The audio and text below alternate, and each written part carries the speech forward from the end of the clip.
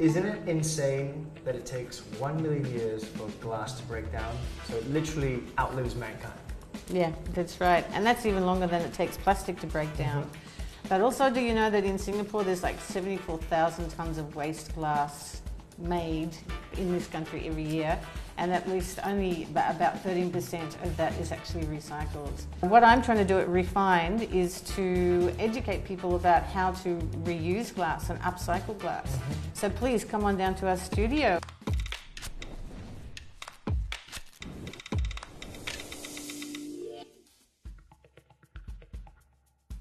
Why do you do what you do?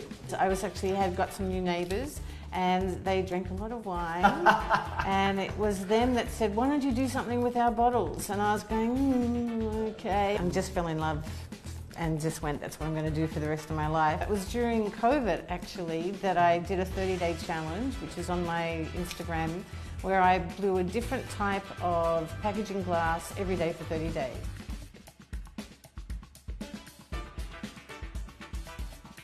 So I think it's really great that Bombay Sapphire, they're using 30% upcycled glass, recycled glass in their mix. In their bottles, right? That's really exciting for me, actually, because I know what that means. What do you particularly like about this glass? What I really love about it is the colour, actually. The colour comes from copper, the element copper, and at first they actually were painting white bottles that colour. But now the glass is actually made with the copper, so it's blue all the way through. So that makes it so suitable for upcycling and reusing. It's not just the glass either, it's the labels. And they're certified with the Forestry Stewardship Council. That's right.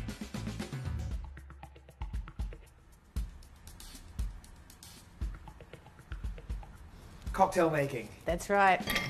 The main ingredient being the Bombay Sapphire gin. Yep. Lemon, cinnamon, gin and tonic.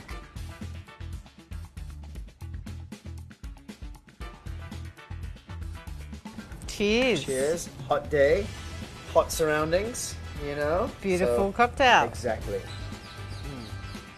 What's your favorite output? What do you like creating? Where do you draw inspiration from? I really like large-scale installations, actually. I've done quite a few in Singapore, and what I like to do is make a beautiful installation within a space that communicates with the space, and I'm developing some products with Bombay Sapphire, which is a great collaboration, making unique pieces for them.